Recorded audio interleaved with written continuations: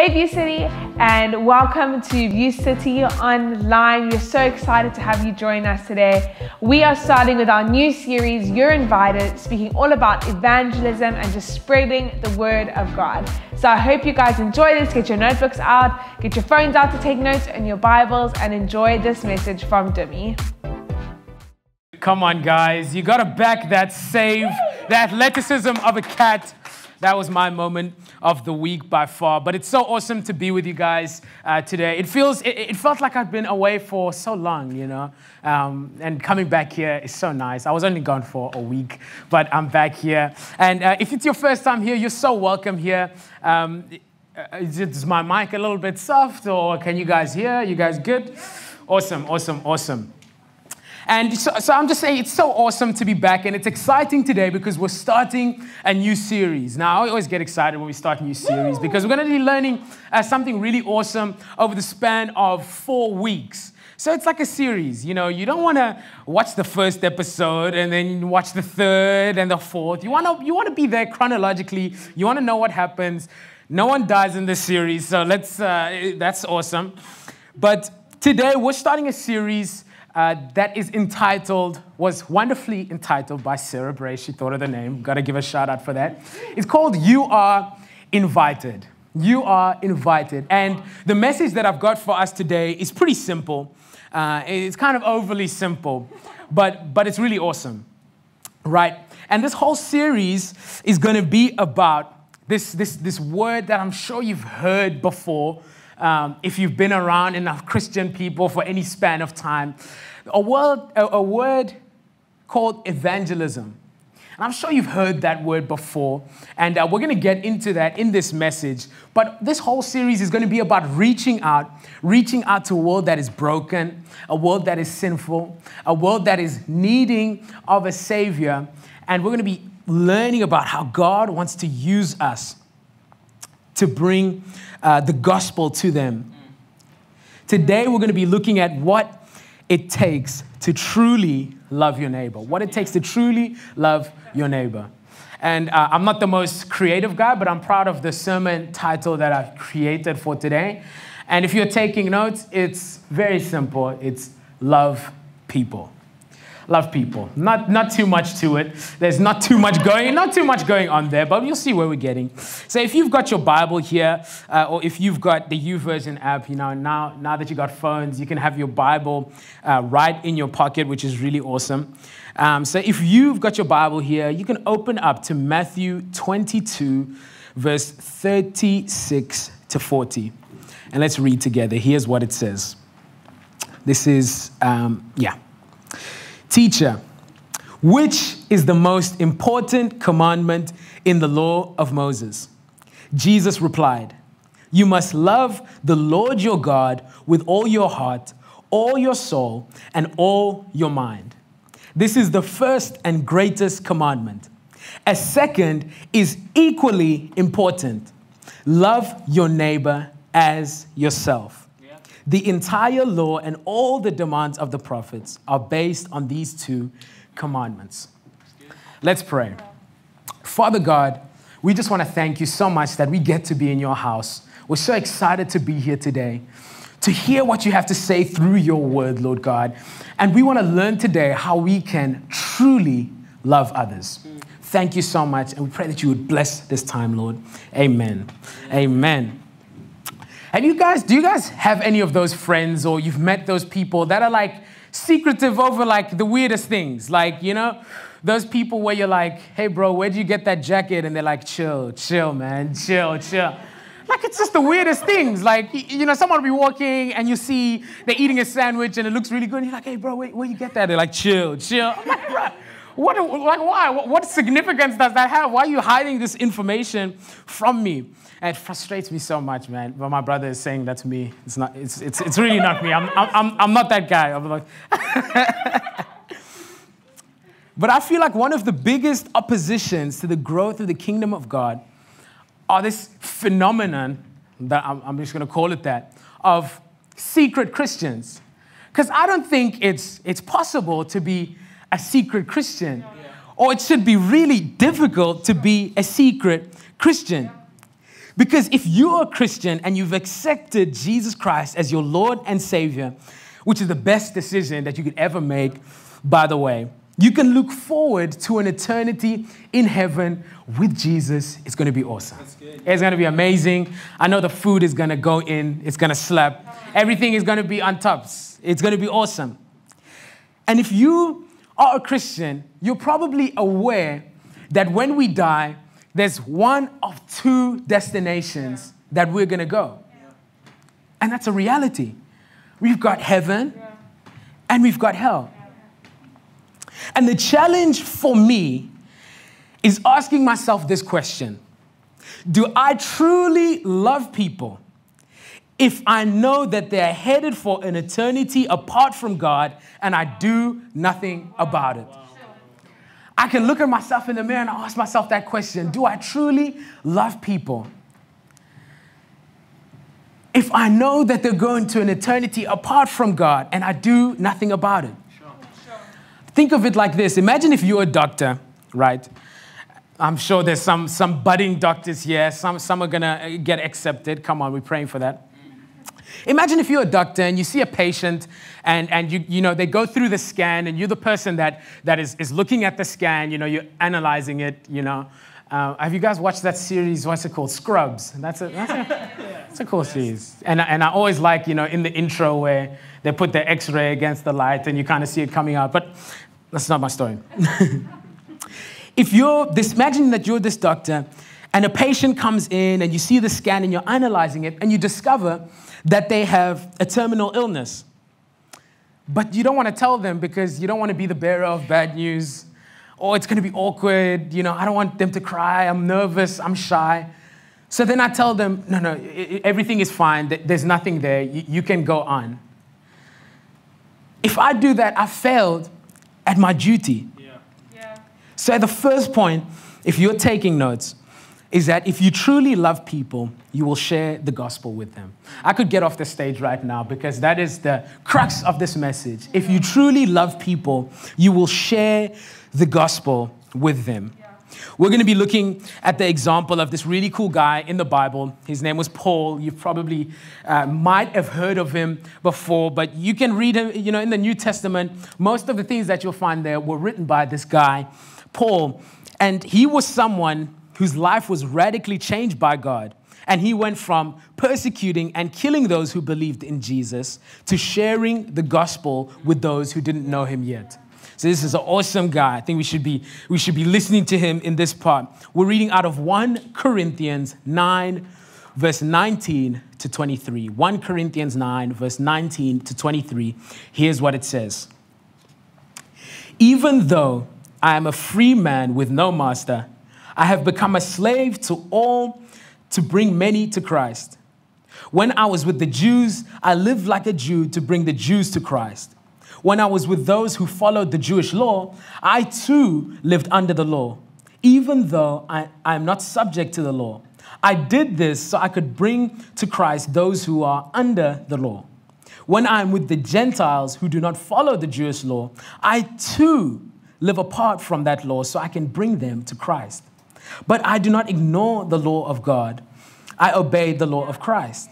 When I am with those who are weak, I share their weakness. For I want to bring the weak to Christ. Yes, I try to find common ground with everyone and do everything I can to save some. I do everything to spread the good news and share in its blessing. Wow, I love that. I just love this segment of scripture because I really see an urgency here from Paul. And the first kind of question that I ask myself coming out of this passage is, am I willing to stretch for people? Sure. Am I willing to put myself in a position that I'm uncomfortable? Or maybe a position that isn't really, you know, me, in a sense that, am I going to relate to this person, find some common ground with them so that I can share the good news with them? I think that often we shy away from situations because There's people that are maybe labeled a certain way. You know, in school, that was the big thing. You know, you don't want to be with the weird people because you want to be with the cool people so that other people think you're cool. And, you know, you don't want to associate with certain people. They dress a certain way. They speak a certain way. They make funny noises. And you just don't want to be associated with that. But I'm sure if Paul wanted to go on, he would have said, I'll be weird if that means the weird people will get saved. I can be crazy if the crazy people will get saved. And we can apply this to our context because it doesn't mean we have to change who we are. But Paul says here that he tries to find a common ground with people. But I think sometimes we don't make that effort to even step out and start a conversation with someone. Maybe we write them off before we even start speaking to them. I think we need to get back to that where we connect with people. Let me find out a little bit about you because there's something so important that I have to share with you. Maybe it's not in your first conversation with them. Maybe you got to build that relationship with them first. But I think we should always have that in our minds and in our hearts that we want to share something so amazing with them. Paul found common ground with people. He connected with them where they were at. He was vulnerable. It says he lived and shared in the weakness of those who are weak. He was vulnerable with people. He was able to relate. People were able to relate to him because he showed them that side of himself. I find that so amazing. When we connect with people, we open up opportunities to share the gospel with them. And the second question that I ask myself when I read this scripture is, do I do everything I can to spread the gospel? It says here that I do everything to spread the good news and share in its blessing. That scripture is not too specific in what it's saying. You know, it says, I do everything. I don't know what everything includes, but I love this saying that some people say is that I'll do anything short of sin to reach people to Jesus. I love that. Are we doing everything we can to spread the gospel? Paul realized something very important, that he could not keep something so good to himself. You see, when you get saved, and if you've made that decision to have Jesus as your Lord and Savior, when you get saved, that's not the end of the journey. It seems like, you know, people would have you believe that it's the end of the journey. You are saved. It's awesome. Now go on and live your life. But it's the beginning. It's the beginning because he saved you, but now he wants to use you. Now he wants to use you to bring others this amazing good news that we have received ourselves. So we get to this word evangelism. I'm sure you've heard it if you've been around, you know, a Christian person at some point. But this word evangelism, it's not too complicated in what it means. I'm going to use a bunch of different definitions here or descriptions of what this word means. And first, I'm just going to use the classic old stock standard Oxford Dictionary definition of evangelism: to spread the Christian gospel by public preaching or personal witness. I love this description of it by this guy called Bill Bright. He says, sharing the good news about Jesus in the power of the Holy Spirit and leaving the results to God. I love that definition of evangelism. And what I get from that is that we obey God and we leave the results up to him. That's what it is. That's what evangelism is. We don't have the power.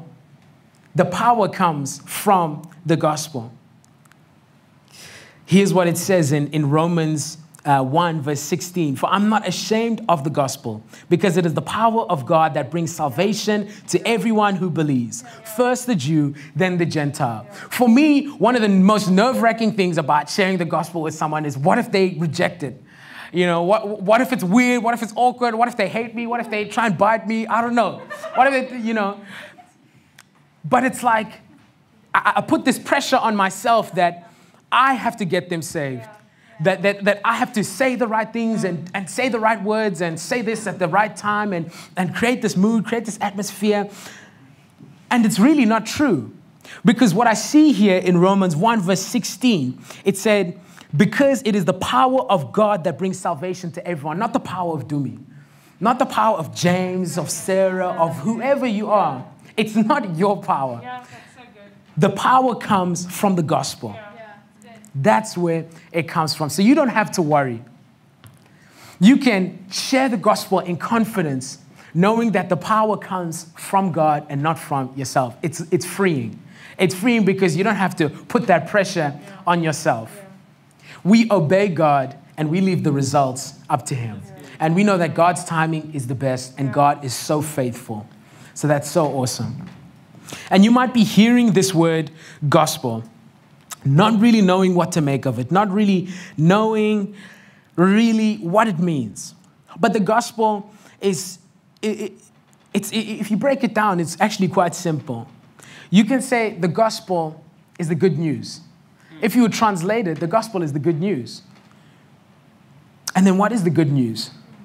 Well, the good news is that while we were still sinners, while we were still in our sinful state, God made a way for us. He sent Jesus Christ to die for the sins of all. And because of that, we have a way back to a right relationship with God and will be in eternity with Him one day. It's amazingly, you can kind of simplify it down to a few words and sentences, but it's something so significant that you never outgrow. You never outgrow your need for the gospel. It's not something that when I was 15 or 16 or 14 years old, it was so powerful. I got saved because of the gospel. And now that I'm 20 or 18, 19, it doesn't really mean much to me anymore. It's something that each day we can remind ourselves of because God is so good. God is so good.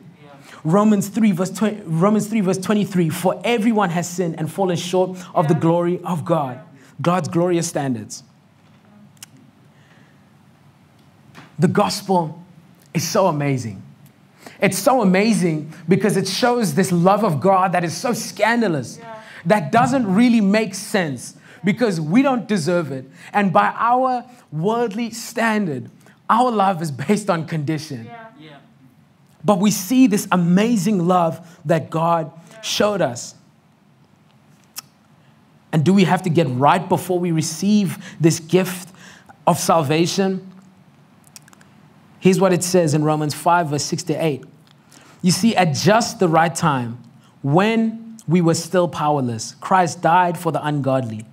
Very rarely will anyone die for a righteous person. Though for a good person, some might die, might possibly dare to die. But God demonstrates His own love for us, that while we were still sinners, Christ died for us. So that answers that question. That do you have to get right before you receive this gift of salvation? No. Because it says that while we were still sinners, Christ died for us. And you might be asking, now, how do I spread this gospel? You know, we speak about spreading this gospel and sharing this gospel. How do we spread this gospel? Romans 10 verse 17 says, so faith comes from hearing. That is hearing the good news about Christ. So we can share that good news with our friends, with our family. I always find it so difficult when I think of it like, you know, the gospel needs to spread around the world. And I'm thinking, oh, man, I got to go to like Cambodia and India, and then I got to go. No, you don't have to do that. Because if everyone, where they were, shared the gospel with their world, the gospel would reach the whole world. I love this one pastor. He uses this term. He calls it frangelism. It's a bit of a weird word, but it kind of makes sense because you want to reach your family, your relatives, your associates, and your neighbors. Start with those people. Don't think of the world as the world. Think of it as your world. Who's in your life? Your family, your relatives, the people you associate with, your neighbors. Those are the people that are in your world. And I really believe that there's people here